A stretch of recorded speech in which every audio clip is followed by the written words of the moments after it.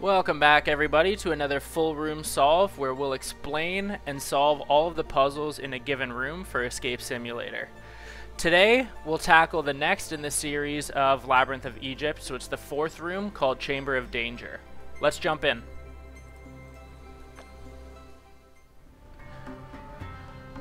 So in this room, it's a little different setup than the last couple that we've tried. A lot of the times they'll give you a note or give you some sort of an idea of what you're actually looking for as you go through the room and solve the puzzles or unlock the combinations. If you look around the room here, you can see there's an empty pedestal, obviously 4 spots here where you would put something.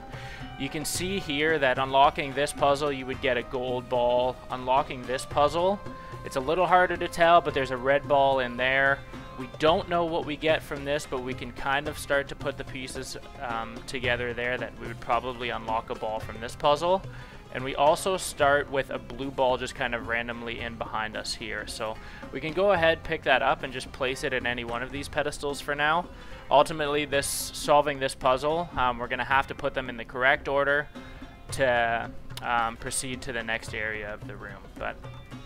So we can start the room that way for now. Like I said, a little different setup than usual, but in terms of solving puzzles, again, it's very much a room that doesn't really matter the order that you solve the puzzles, but I always usually like starting on this one on the side here. So you can see that we've got another wall lock here. There's a combination of signs. Some of the signs are the same, some of them are missing, some of them are different, obviously.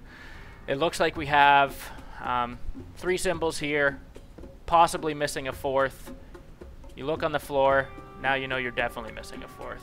So go ahead, pick that up, plug it into the missing spot, and then we can start this puzzle.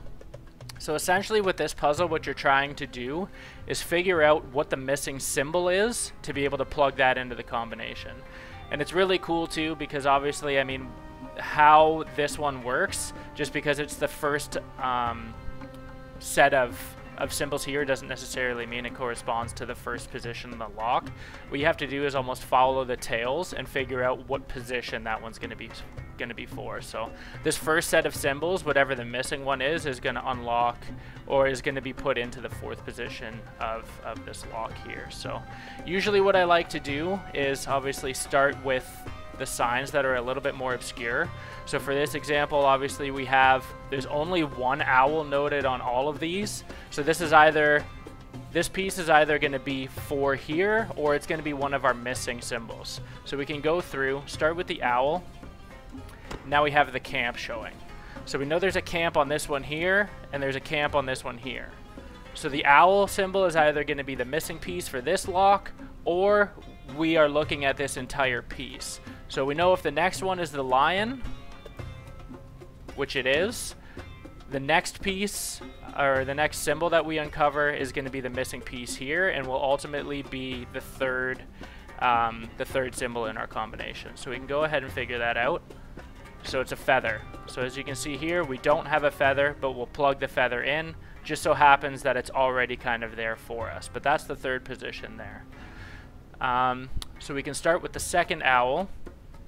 We already know, because we've already done the one puzzle with an owl in it, that this is going to be one of the missing symbols. So we just have to figure out which one that this actually belongs to. So we have a squiggly there. There's only one set of symbols here with that squiggly, so we can pretty much assume that this owl piece is the missing key here. But just to confirm, we can either make sure that we have an upward slope or a corner as our next piece. There's the corner, there's the upward slope. So we know we're trying to plug the owl in somewhere in here. We just have to figure out which one it belongs to.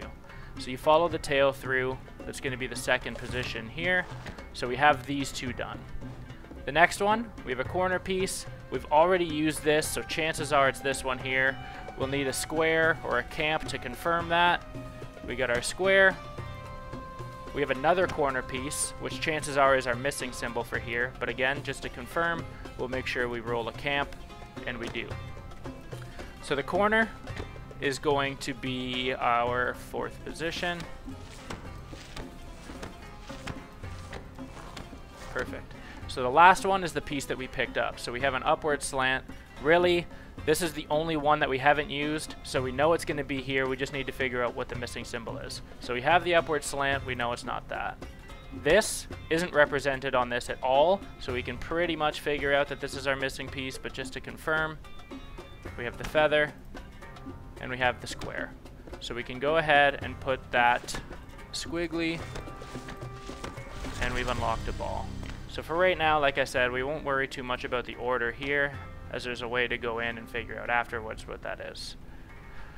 For this one here, press the button, and we basically just have to follow the lights. And this will kind of tell us what order we're supposed to be hitting the slabs on the bottom here. So press it again.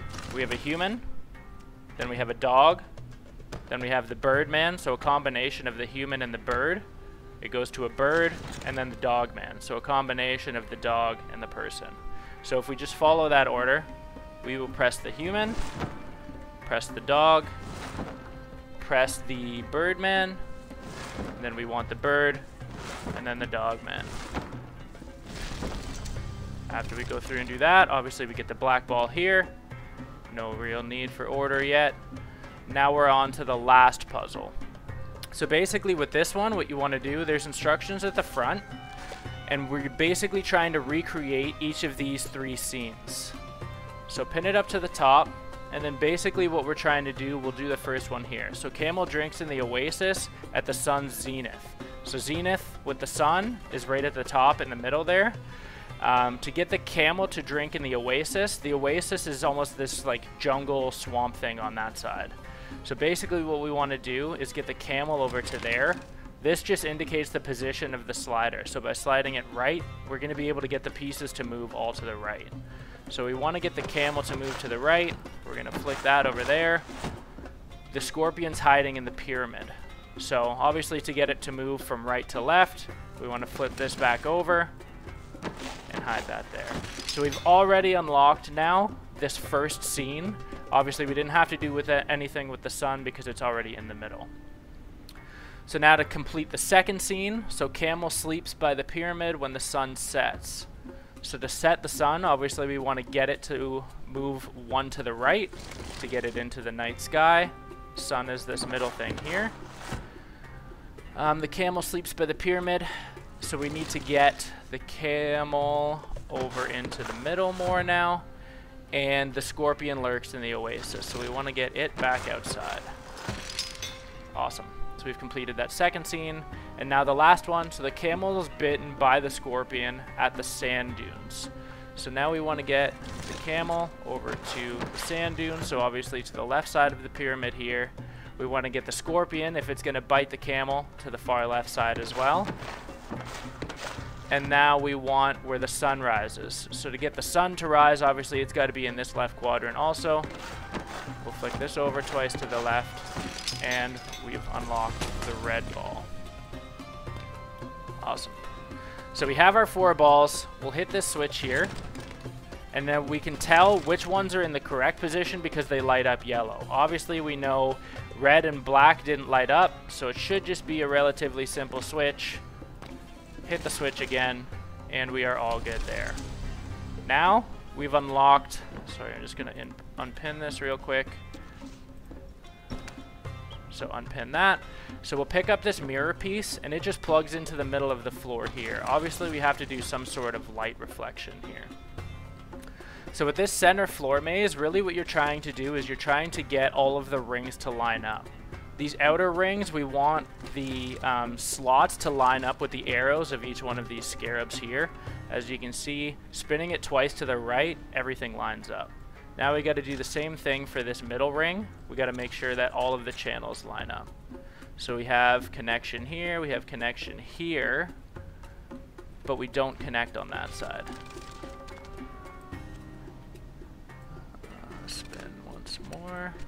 So now you can see that these channels all line up. We'll just do the same thing now with the middle piece to get a connection here.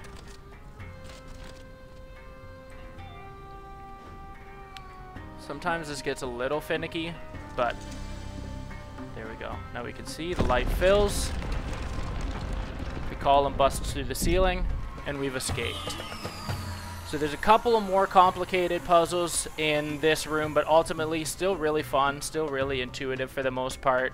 Hopefully this video helps. If you were stuck anywhere, drop a comment. Let us know where this video helped. Like and subscribe to Friendly Frenzy Games for more guides, tips, and tricks.